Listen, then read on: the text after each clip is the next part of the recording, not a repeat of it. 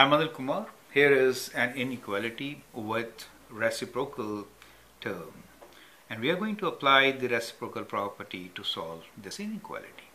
Let me first discuss with you what this property is, and then we'll solve 2x plus 6 to the power of minus 1 greater than 0.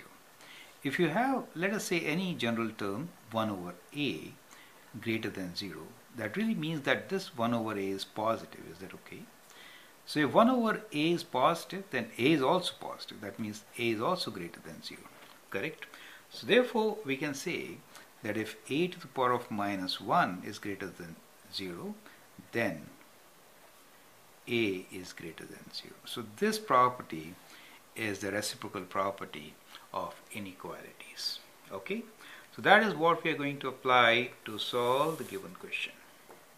So what we have here is 2x plus 6 to the power of minus 1, that is to say 1 over 2x plus 6 is greater than 0. Now from this property we know that 2x plus 6 should also be greater than 0. So what we're trying to say here is greater than 0 means we are looking for this term to be positive. Do you see that?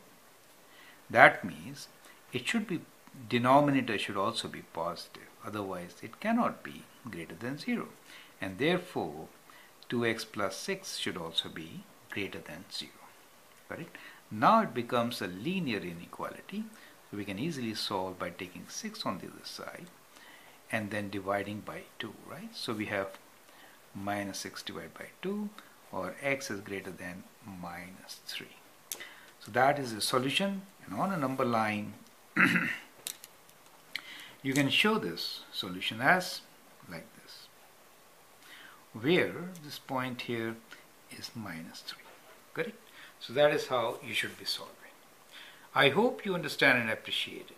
Thank you, and all the best.